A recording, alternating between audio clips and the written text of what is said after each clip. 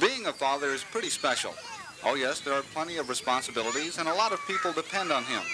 But on Father's Day, fathers can be themselves, enjoy themselves, and enjoy their loved ones, even if those loved ones don't think of Father's Day as a big deal.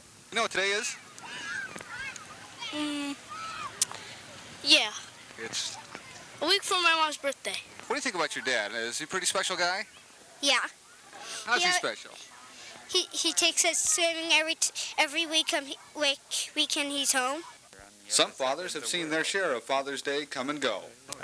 Well, Gramps, you seem to be enjoying yourself out here today out in Mission Bay with a lot of your loved ones. I sure do. Right. Got to make every day count. It might be the last one. And although Father's Day doesn't receive as much attention as Mother's Day, Dad is still appreciated. I'm really a lucky person to have a good family like I've got. And it all adds up to a nice Father's Day. Oh yeah, and a good year too.